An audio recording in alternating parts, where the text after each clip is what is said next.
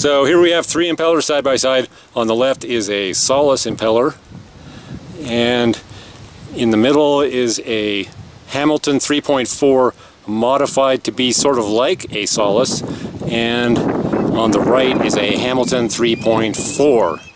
And the main difference for the modification is that the bottom of this stock impeller has been rotated a little bit, so it's rotated that way, so it ends up looking more like the Solas.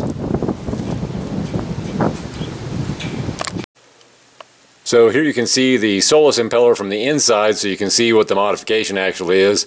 And there's two additional holes per bolt drilled so that the two halves of the impeller can be rotated relative to each other. And here's a different angle on the three impellers, and you can see that the left and center impellers are the most similar, and then the unmodified 3.4 on the right is different, clearly. But if you look at the left and center impellers, you can see that there are still differences. Rotating the top and bottom halves of the center impeller didn't make it so that it's exactly the same as the Solas on the left. There's still a little bit difference in the pitch and the twist on those impellers. So we're going to take this out for a test and see what actually happens. So we're going to compare the Solas with the modified 3.4, and we're also going to compare the 3.4 with the modified 3.4. So we have two boats.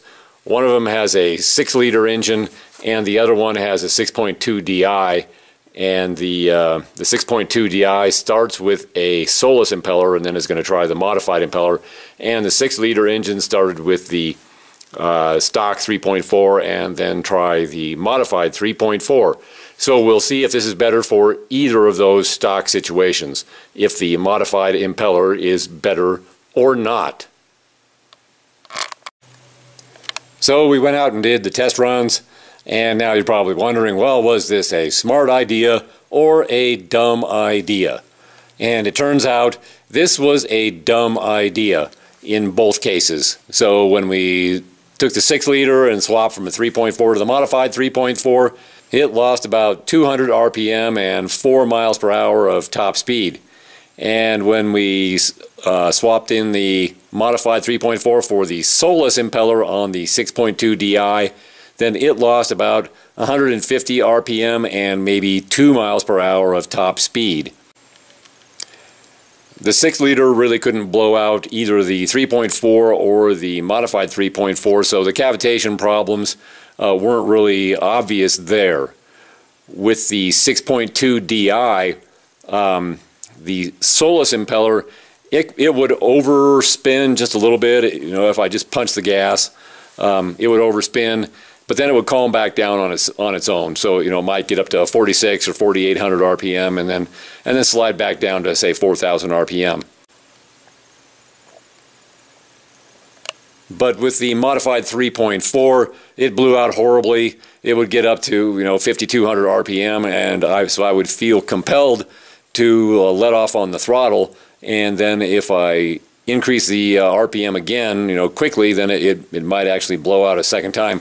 So the cavitation was actually quite severe, and then we took it and ran a moderate rapid just to see what would happen. You know, the rapid is big enough to put water all the way over the windshield, and to cause some cavitation when the back of the boat is kind of up high on a wave. And with the Solas impeller, there was very little cavitation, and any that did occur, it was self-correcting. But with this modified 3.4, it wasn't a total disaster, but it wasn't that good. So there was many instances where it would cavitate, and I kind of felt compelled to let off on the throttle so as to regain traction. So overall, again, this was a dumb idea. So we spent a whole lot of time, you know, the guy who did the work on the impeller and then testing the boats and whatnot, and we came to this conclusion that no, there's really no point in doing this. If you can modify the stock 3.4 impeller like this and then twist the blades just a little bit so they look more like the Solas impeller, then maybe you'll get somewhere. But as things stand, no, it's not worth doing. It's likely that the Solas guys are using some CFD program with some knowledgeable CFD programmers, and they simply plug in the design parameters of the impeller, and then they just go to lunch or maybe take a nap and wait while the computer comes up with the optimal setup for this impeller. So the design parameters will be things like, well, the impeller can only be so long, it can only be such and such in diameter, we want X number of blades, that kind of thing.